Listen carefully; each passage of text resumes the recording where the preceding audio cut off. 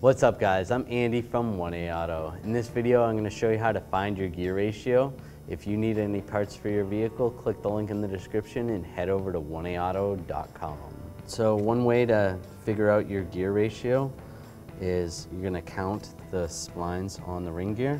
So I just mark it, just take a marker, mark it, and then count around. So 1, 2, 3, 4, 5, 6, and then all the way around.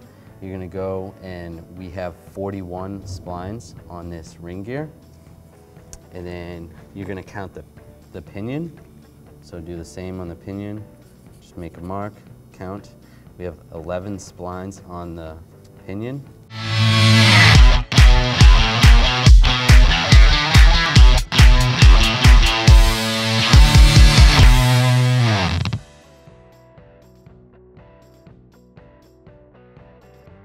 So we're going to take this number, so 41, and divide it by this number, 11, and that comes out to 3.727, and you're going to round up. So it's going to be 373s. So that's your gear ratio for this setup at least. Another way to check if you have the pinion out, look on the pinion. This actually has it stamped right on there, 373s. So we know that's the gear ratio for this vehicle.